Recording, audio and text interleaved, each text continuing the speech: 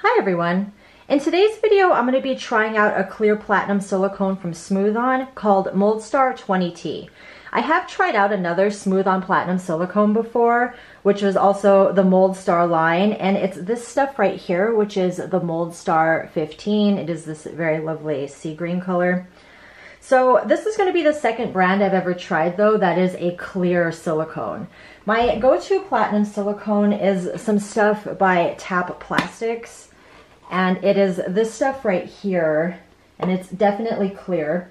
It does cost significantly more than the Smooth On products though. This is $42 for a 16-ounce kit, and then the MoldStar products tend to be about $38 for a 32-ounce kit. So that's a big difference in price, absolutely.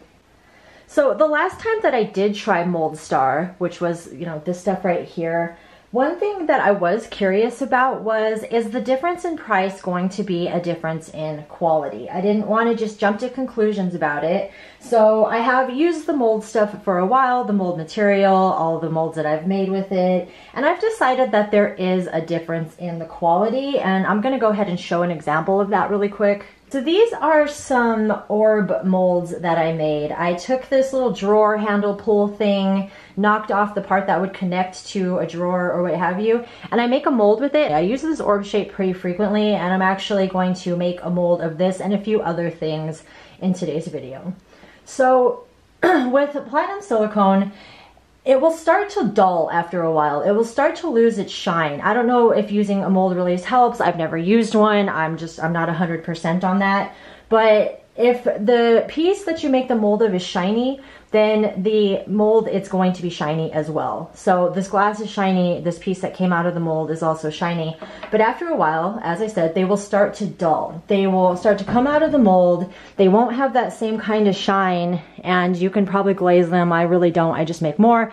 But this starts to dull significantly quicker than the more expensive stuff. That's where I'm really seeing the difference, is even though it's cheaper, I'm going through it quicker. So is it worth it? I don't know. It depends on what you use it for. If it doesn't matter if the mold is shiny or not, I would absolutely go with the cheaper product. Like if you're making a soap mold or something like that, and it doesn't matter if there's going to be a shine, I would stick to the more inexpensive stuff.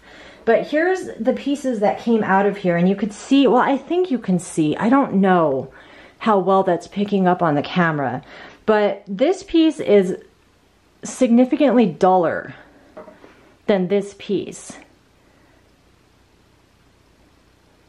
So that's where I'm really seeing the difference in the quality. So with all that said, I don't want to make any assumptions about the 20T. I don't know if it's going to react like the 15. I don't know if it's going to be the same. So I'm just going to have to wait and see. But with all of this said, I'm going to go ahead and move on to the directions and breaking down what to do and the pot time and all of that. Get all this out of the way. And just real quick, the projects that we're going to do is I want to do this crystal cluster. I want to make a mold of this. I've never done anything like this before. Hopefully it goes okay. I have this little pyramid, this little stone pyramid. I want to make a mold of that as well. And then, like I said, we're going to do this little glass orb.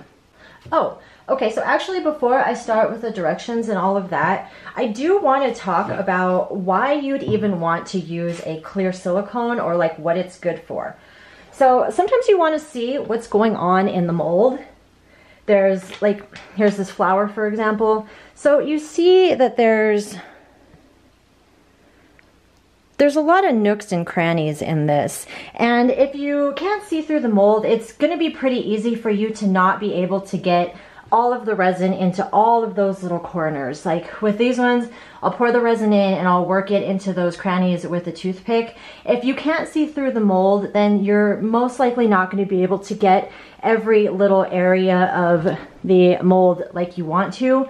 So that's really like a big selling point for me, at least, is like sometimes you want visibility. Sometimes it doesn't matter though. Sometimes you're just going to pour the stuff in and it's going to be fine. But when you want to be able to really see in your mold and really make sure that stuff got where you want it to be, you do, well, I like to use a clear product. Okay, so now I will break down what's on the bottle, what's in the directions that came with it. Okay, so the mix ratio is 1:1 by volume or weight. I prefer to do it by volume. If you have a scale, you can absolutely do it by weight. I feel like it's a personal preference. Moldstar 20T is an easy to use platinum silicone that is mixed 1A to 1B, so okay, blah, blah. Pot life is 6 minutes and cure time is 30 minutes. Store and use at 73 degrees Fahrenheit, 23 Celsius. All right. Okay, so the pot life being 6 minutes, I'm curious as to how this is gonna go, because if it's not very cool in the room, the pot life will be significantly shorter. With the 20T, the pot life was, or the Moldstar 15 rather, the pot life was supposed to be like half an hour, and I feel like I get like 10 minutes max out of it. So I think the room I'm working in is just too warm. I'm curious to see how this is gonna go. I don't feel like that's a lot of time for me to get through that, so we'll see. Okay, the other side said the same thing. Okay, stir part A and part B thoroughly before dispensing. I always make sure to do that, and the way I stir that is I just have this knife. It's just a metal knife that I put aside for this type of thing, and I'm going to stir this one, and I'm going to stir that one. I'm going to mix them together. Okay, Moldstar, we got the 20T. It's easy to use, translucent platinum pure silicones. Okay, this is a bunch of other stuff we already read. Okay, they feature a relatively low viscosity, and vacuum degassing is not required for most applications. That's handy because I don't think I'm going to have enough time. Okay, it cures to a soft, strong rubber that is tear resistant and exhibits very very low long-term shrinkage. Platinum silicone will definitely shrink over time. I noticed that a lot in my tap plastic molds. Okay, molds made with Moldstar will last a long time in your mold library and good for casting wax, gypsum resins. Okay. Okay, heat resistant up to 450 degrees Fahrenheit, 232 Celsius. All right. No, this product will not cure against surfaces containing sulfur even when sealed. So that means that you're going to have to use a specific clay. I'm going to use clay to make my molds. A lot of people use tape. We'll get there and it will make more sense. But the clay I use that doesn't have any sulfur in it is this plastilina. I have noticed with the smooth-on stuff that they're not as finicky. They're not as sensitive. I've even had one viewer tell me that she stirs her Moldstar with a wooden stick, which is supposed to be a big no-no because there is sulfur in the wood, and she says it doesn't even affect it. So this stuff is pretty hardcore. The other product I've used when mixing it was even a little imprecise, and it still cured very well. With this stuff, with the tap plastic stuff, it is so sensitive. It is so sensitive. Like, you have to be spot on with the measuring. You 100% cannot use anything with sulfur because it will not cure right. This stuff I've noticed is more forgiving in a lot of ways. So it has that going for it. Okay, so preparation, properly ventilated area. Okay, wear vinyl gloves only. Latex will inhibit the cure of the rubber because there's sulfur in it. All right, mixing containers should have straight sides and a flat bottom. Pretty standard stuff for this type of thing. Okay, warmer temperatures will drastically reduce working time and cure time. Yeah, that's what I was talking about, where I don't think I'm going to get 6 minutes out of this. One thing I have been curious about, and I would like to try in the future, is, well, I don't know if you know, you can warm up resin and it will help when you mix it to get rid of some of the bubbles. I'm wondering if I could actually cool off the silicone. If that would give me more working time. I don't know. I'm not going to try it in this, but I think I am going to try it off camera just to see what happens. Okay. Addition cured silicone rubber may be inhibited by certain contaminants. This is totally what we were talking about with the sulfur thing. Okay, if compatibility is a concern, a small scale test is recommended. That's always just a good call. Okay, to prevent inhibition, one or more coatings of clear acrylic lacquer applied to a model surface is usually effective. Yeah, I like to coat things in spray paint. So I think that would probably be good. If I had something that was going to inhibit the cure, I'd probably just hit it with clear spray paint. Even with a sealer, Moldstar will not cure against surfaces containing sulfur. Like I said, I don't know if it's actually really that sensitive, but regardless, I'm not gonna use sulfur stuff with it. So stuff about a release agent, it's not necessary, but it'll make demolding easier. All right. Same, it says you can vacuum degas it. We already covered measuring and mixing. Pouring. For best results, pour your mixture in a single spot at the lowest point on the containment field. Our containment fields are going to be, well, I'll hold off on that. Okay, let the rubber seek its own level. A uniform flow will help minimize entrapped air.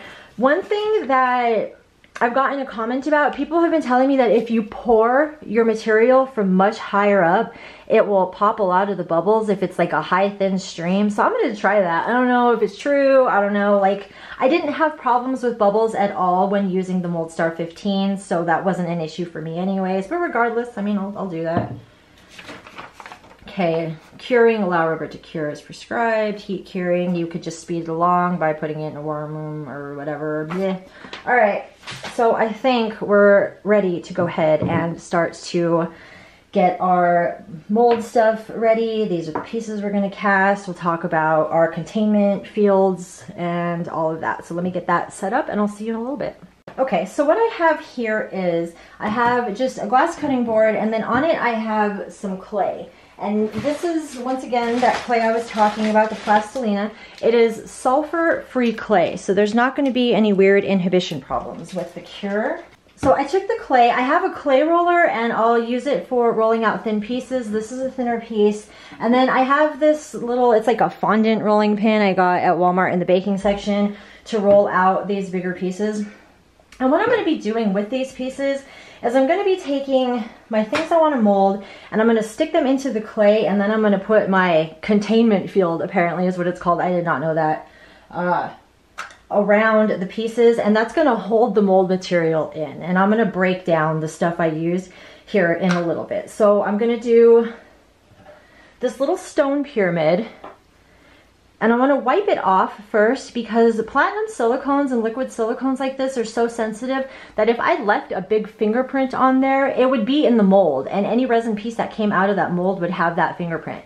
So you want to make 100% certain that your piece has been cleaned up. There's no fingerprints, no marks, nothing like that. And then I'm just going to press it into my clay and try to get a really good seal. Some people will use tape for this kind of thing and tape the bottom of your container and all that. I just prefer to use clay and just jam it right in there. So this smaller piece is going to be my little orb door knob handle. And that's another one I'm just gonna jam into the clay. And you really wanna get it in there because it's gonna help have, like when you take all of it apart, it's going to help you have a very nice clean line. Okay, now with the crystal, I've never done anything like this. I've never done such an odd shape.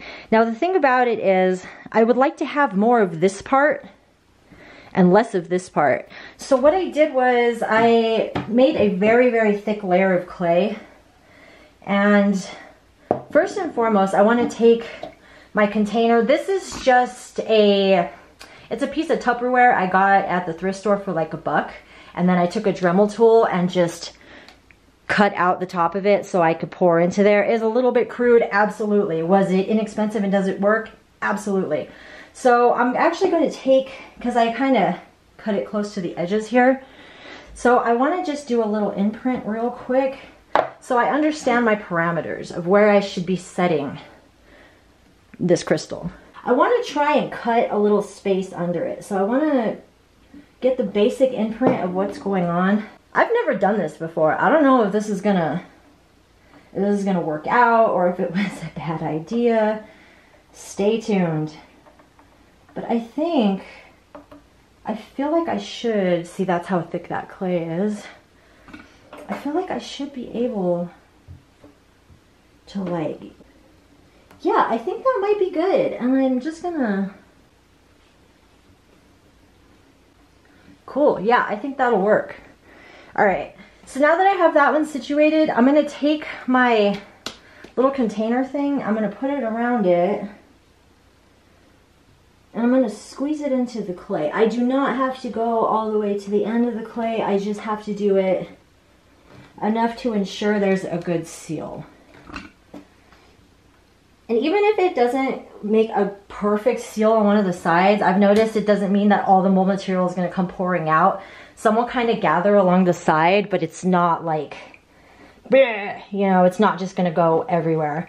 So that's my setup for that. So with the pyramid, I have this little cup. And it was one of these cups that I bought for measuring resin. I'm not sure about their accuracy with resin. I haven't tried it. It's not really relevant. So what I did was I took an X-Acto knife and I cut the cup, you know, got it started, and then you could take scissors to it. It doesn't have to be perfect. It just has to be good enough to squeeze into the clay. So I cut off part of the cup, and then I took an X-Acto knife and I just cut a hole out of the cup the way that I did cut the hole out of this thing with the Dremel. I'm gonna position it around, and then I'm gonna push the cup into that clay and get a nice seal going on there. So that one's good to go now too. Now with this little orb piece, I'm just gonna use some cutters. I use the cutters more than anything because I make small pieces. Even this rose piece, it was made by putting a rose in the clay, putting a cutter around it, and filling the mold material into it. A cutter. And as I said earlier, for thinner pieces like this, I'll just use a clay roller. It looks like a pasta roller pretty much. It's for polymer clay. I'll leave a link for that. And everything relevant that I can leave a link for in the description area below. Okay, I'm gonna call that step complete. So now I'm gonna get set up and we're gonna move on to the mixing and the measuring. All right, so the container that I'm gonna be using is this plastic measuring cup. I got it at the dollar store for like $1. I like it. It has nice, thin, clear lines that you can see.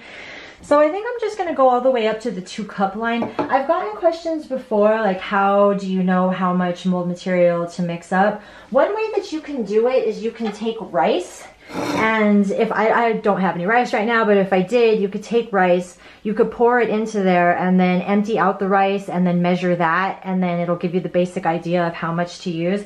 I actually did that with resin recently in a tutorial I did with stone coat epoxy making a Batman serving tray.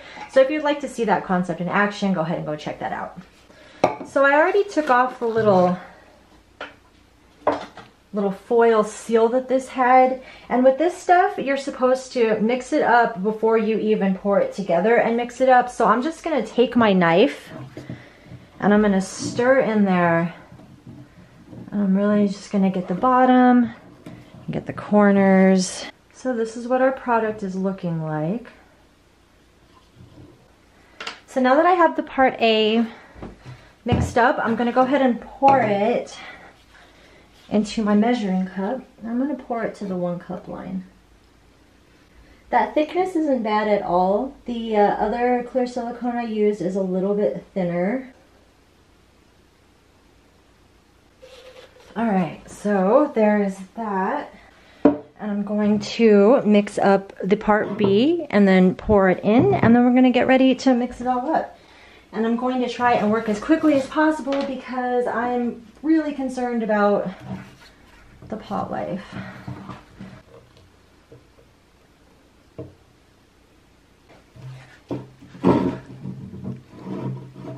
All right, now I'm going to add my side B.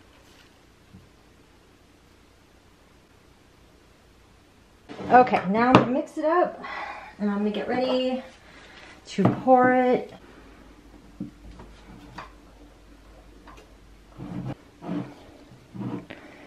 I'm trying to not incorporate air in, and I'm also trying to not take my sweet time with this, so we'll see how that goes.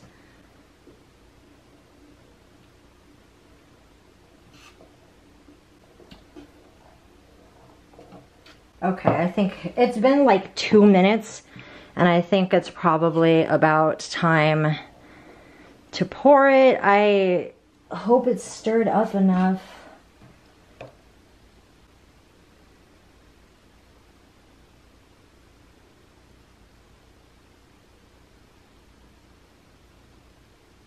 All right, I'm gonna let that settle in, and then, oh yeah, that's already thickening up so much. All right, now I'm gonna move on.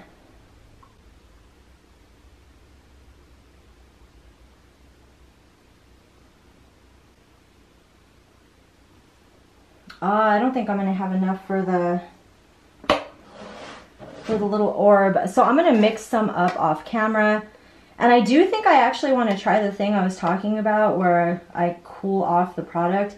And I think I'm just gonna measure some in a cup and hold it in like a cool water bath and see how that works out. But that's cool. Okay, there was enough for the crystal, so that's good. Oh my gosh, look at how much this is already thickening up. And it's been almost 5 minutes. Dude, that was intense. All right. Cool. Okay, so I'm gonna do just a little bit. I'm gonna scrape some more out. I'm gonna make a bigger mess. Oh yeah, that is thickening up a lot. Okay, I'm gonna quit messing around with that. So yeah, for the orb, I'm just gonna, I'm just gonna mix up a little bit, put it in cold water bath, see how much time I get out of it. Okay, so it's been about an hour. I worked on the orb mold and I feel like it worked really well. And all I did was I took a little measuring cup, measured out some silicone, and then I put some water into this little container and I dropped an ice cube in there and just set the little cup in there and mixed it that way and cooled off the product. I do feel like I got a longer work time out of it. In all fairness, it was a smaller amount. Yeah, with that said, I'm gonna go ahead and move on to these. I did not mix it enough. I know that's what happened. I just did not have enough time.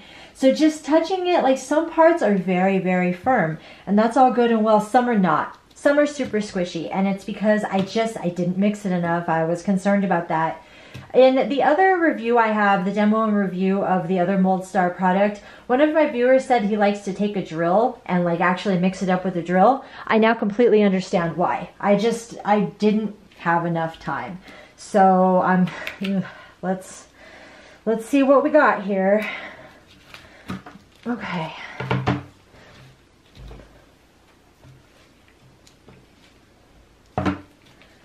Okay, so with this one, I'm just gonna start to go around the edges and break that seal. There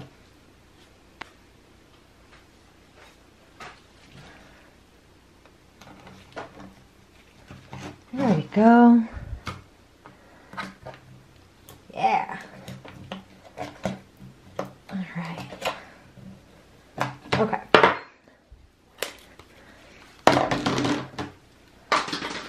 Alright, so this is what the mold itself looks like. The only squishy part I'm really finding is right there. Let's see what we got here. Okay.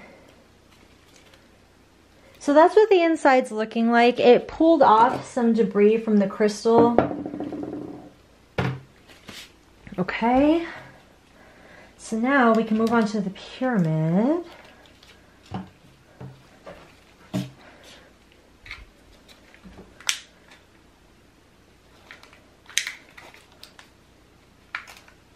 Nope.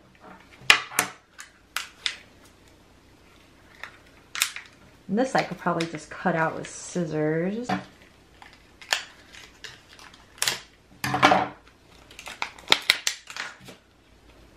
All right. So this is what our pyramid mold is looking like. Even though like there's a ton of bubbles, I could understand why you would want to put this one through a vacuum chamber. I still just feel like you don't really have enough time to do it. Even though it's translucent, like it's supposed to be a clear one, I wouldn't really say that you can see through it. So just on that, like I don't see why you would use this over like the MoldStar 15, which is that sea green color. Maybe the quality is a little bit better. I have no idea. Okay, so this one is the little orb. And I think if I used this stuff again, I would cool it off like that again. It didn't inhibit the curing in any way. It is a nice firm cure. It doesn't have soft spots like the one I did not mix up enough. So yeah. Okay then. I guess these are no longer necessary.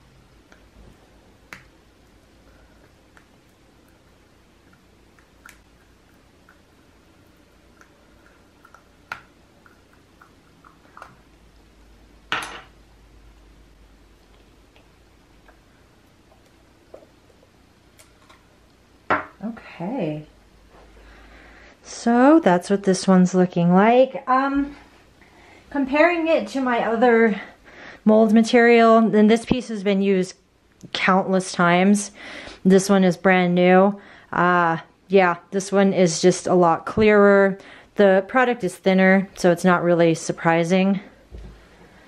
Cool, okay, and now just for fun, before I say my goodbyes and close out the video, I want to use the molds, and I'm just going to mix up some melt and pour soap real quick, pour it in there, wait a few minutes, and then we can pop it out and actually see what these look like. So I'm going to do that. Yeah, it feels soft and sticky in places. I didn't mix it enough. I did not have enough time to mix it enough. Regardless, I'm going to mix up some soap. I'll see you in a little bit. Okay, so I mixed up some soap and I poured it into the molds. So we're going to pop it out and see what these actually look like, and then I'll kind of sort through my final thoughts. So we're going to start with a pyramid.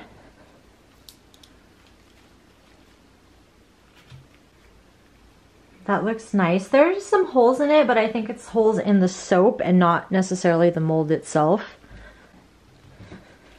Let's see what we got here.